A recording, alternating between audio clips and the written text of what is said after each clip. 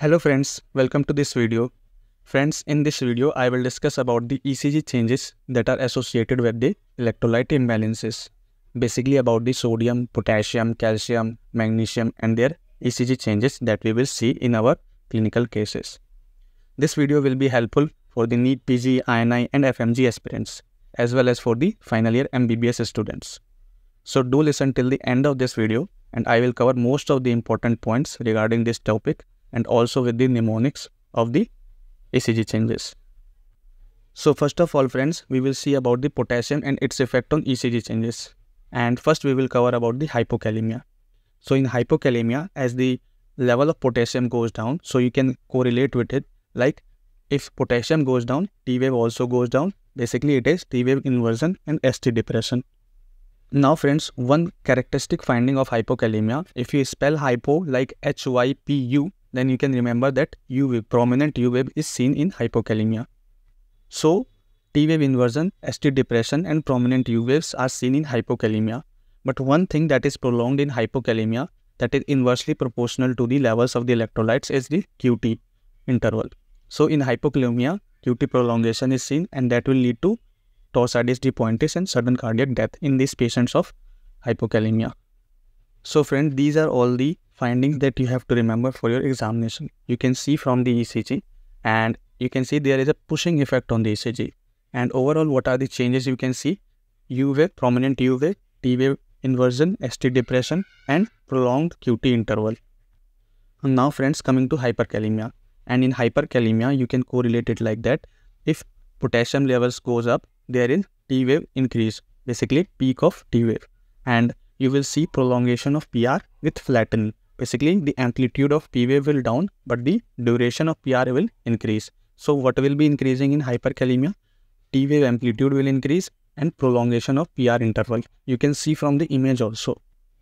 And friends, one more thing is increased, that is QRS wave.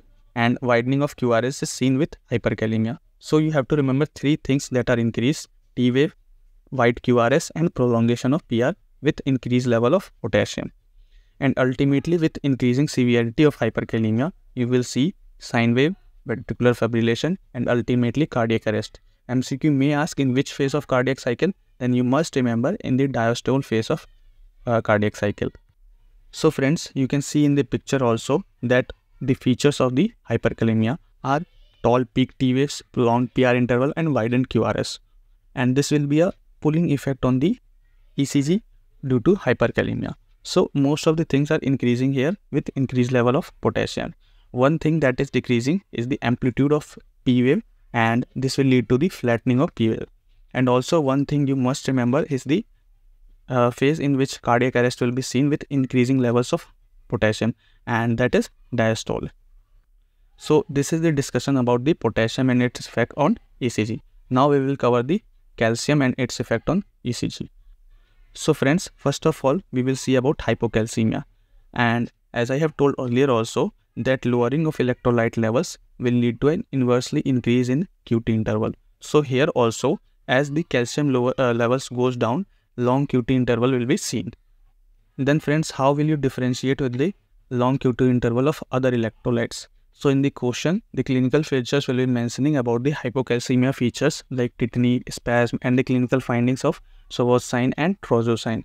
And you can see from the ECG that QT prolongation is seen in this case with the clinical features of tetany, Sovos and Trozosine. Then the answer will be hypocalcemia and the levels will be like less than 9 mg per deciliter. Now friends, coming to hypercalcemia, and in hypercalcemia the levels of calcium is like greater than 10.5 mg per deciliter.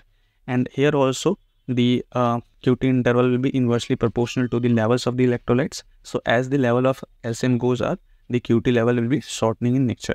So here short QT interval will be seen, and also we know as the levels of calcium increase in cardiac cells, the heart rate goes up and also the contractility goes up. So QRS will be taller. Basically the amplitude will increase in nature. So you can see from the ECG only that short QT interval is seen and tall QRS wave is also seen in case of hypercalcemia. And what are the clinical features? We know the mnemonic, that is painful bones and renal stones, abdominal groans and psychiatric overtones. So with these clinical features and the ECG finding and the levels of calcium, you can easily say that this is the ECG of an hypercalcemic patient. So friends, this is the discussion about the hypercalcemia and hypocalcemia. Now we will discuss about the magnesium and its effect on ECG. See friends, magnesium and calcium behaves more or less similarly. So in case of decreased level of magnesium, there is increased excitability seen in the cardiac cells. So you can see as the level of magnesium goes down, increased level of QT interval, and also this will lead to Torsades de Pointes, that is long QT syndrome, and ultimately leading to ventricular tachycardia. So you have to remember only that fact that hypomagnesium can lead to increased excitability of the cardiac cell and increased QT interval. And friends, similarly, hypermagnesemia will lead to decreased excitability of the cardiac cells and short QT interval. This will lead to the AVN block, AV conduction block, and lead to PR prolongation and QRS widening. So this is you have to remember in case of hypermagnesemia and hypomagnesemia. Main thing is about the potassium and calcium changes on ECG. Now friends, coming to the sodium and its effect on ECG. Actually friends, there is no clinically significant effect of sodium in ECG because sodium mainly affects the CNS. So you can remember like this, sodium and CNS, and S and C similarly sound. So you can remember sodium will affect CNS and ECG changes will be predominantly by the potassium and calcium. So this is all from this topic, and this will cover your most of the previous year questions from this topic and also the upcoming question. If you have any doubt regarding this topic, you can comment in the comment section. So friends, this is a question for you all guys, and in this ECG you can see the ECG changes and tell me the diagnosis according to the ECG changes. Which electrolyte deficiency or excess can you suspect in this case? And tell me the diagnosis in the comment section. I will be telling you the answer in the next video. And friends, if you like this video, do share and subscribe the channel. I will be making such high yield topic series in future, and this will be helpful for you all guys for your entrance examination. Thank you for watching the video. Take care. Goodbye.